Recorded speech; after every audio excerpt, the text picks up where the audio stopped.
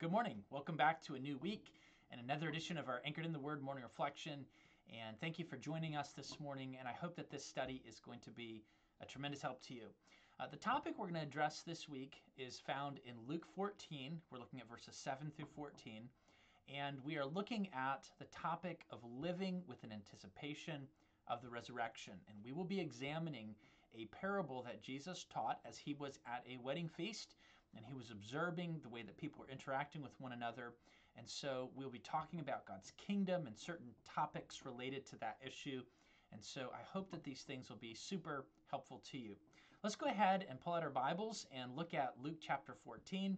We're reading verses 7 through 14, and I'm going to read the first section of it, and then I'm going to skip down to the end of it so that we catch the whole thrust of what is there. Here's what it says.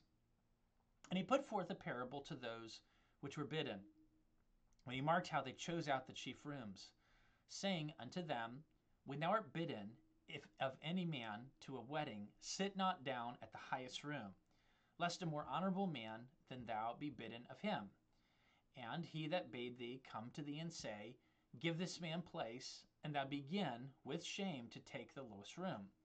When thou makest a feast, call the poor, the maimed, the lame, the blind, and thou shalt be blessed, for they cannot recompense thee, for thou shalt be recompensed at the resurrection of the just.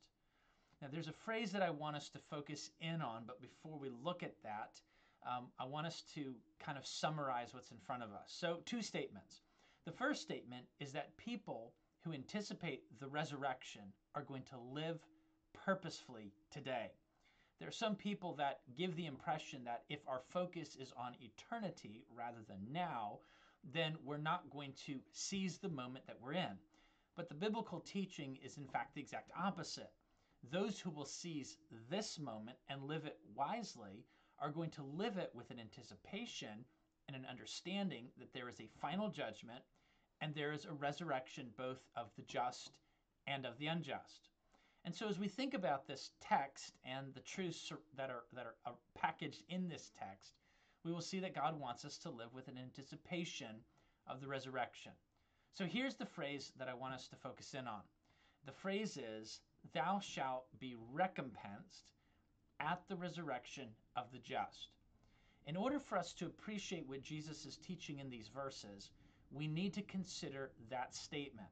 And so I consider it with a few observations. First, how people think about themselves and relate to other people is ultimately the fruit of a worldview. And that word worldview is a word that I like to use often. It's really talking about our perspective about how life works, what has value, what we are as people, who God is, our relationship to him. Worldview is like the lens that we filter everything that we observe in life through.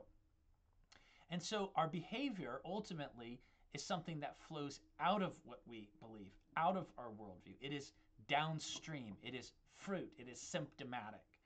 And so to appreciate the word, we've got to understand the big picture and the concepts that are a part of that big picture. So let's dig into that very briefly this morning.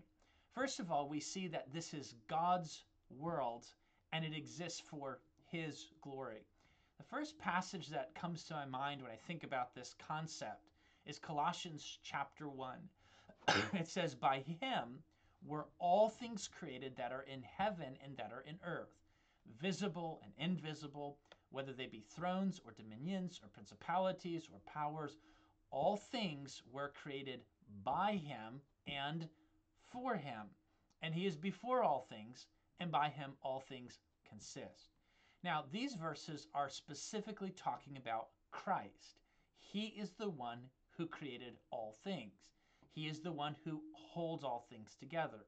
He is the one for whom all things were created. So he created everything in this world out of nothing, and he did it for himself. And when I say that, we're talking about the triune God. So we have Father, Son, and Spirit. Each person of the Godhead has a unique role in certain functions in this creation. And so the Father creates the world through the Son and for the Son. This is the Lord Jesus's earth. And when we come to the book of Revelation, he talks about the title deed to the earth, and who is the one who's worthy to open it? It's the Lord Jesus Christ, because this world belongs to him. And so he created all things for himself out of nothing. And the crowning jewel, or the most significant piece of the creation that he makes, is mankind. Mankind is significant because mankind is created in the image of God. And he was given this purpose of taking care of the creation for God. And so as Adam is supposed to be taking care of the creation, exercising dominion, God is revealing his goodness to Adam. And God is giving him the opportunity to enjoy that goodness. He created us with the ability for communion, fellowship, relationship. And ultimately, we are to be growing in an eternal relationship with God, doing what he created us to do. And so this is an important piece of the big picture. The second thing is this. Not only is this God's world, and it exists for his glory, but it's also a fallen world. Though Adam failed to be faithful to God's plan, God graciously determined to redeem his creation back to himself through the second Adam. The passage that comes to mind is 1 Corinthians 15. He says, in Adam all die, in Christ shall all be made alive. Or Romans chapter 5, by one man sin entered the world, and death by sin, and so death passed on all men, for that all have sinned. God determined to redeem mankind to himself through the second Adam. And so Scripture is ultimately the record from creation to the fall, to the painful effects of the fall, to the promise of redemption, and then God's accomplishment of that redemption, and the anticipation of the final completion of all that he has promised. And that anticipation is anticipating God's kingdom.